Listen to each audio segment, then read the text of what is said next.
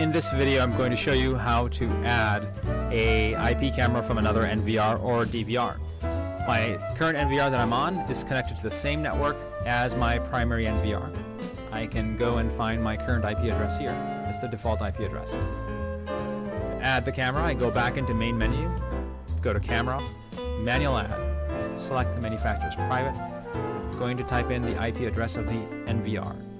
If you are connecting to multiple different cameras, all you need to do is type in the IP address of the primary NVR where you want to fetch the cameras from, not the individual IP address of the cameras inside. So don't type in 10.1 or some other IP address. Go into the other NVR the same way, go to network, find its IP address on the screen. Go back on your secondary NVR, go to registration, go to manual add that IP address for the other one. Mine happens to be 101. This can only be done on the local network, cannot be done over the internet. TCP port is 3/777 unless you've changed it in the other NVR.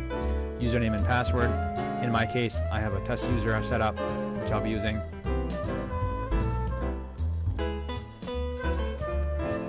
And then hit connect. Before you hit connect, understand that this bottom section lets you choose which channel number you want to get from the other NVR. Some of the newer ones will automatically connect all the cameras from the other NVR to your secondary. Hit connect, and let's see what happens.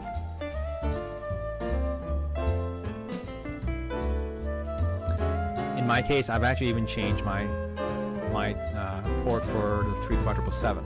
In your case, it should work. So I'm going to go back and modify that.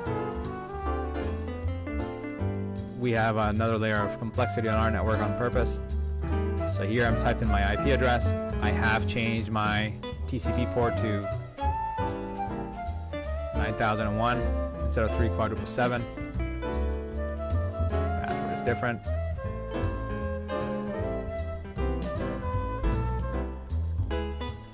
Yours will be TCP port 3/777. If you haven't changed it, username admin, password admin.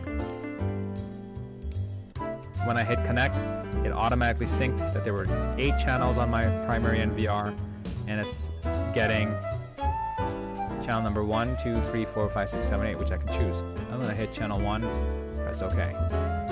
It automatically detects I have 8 possible channels.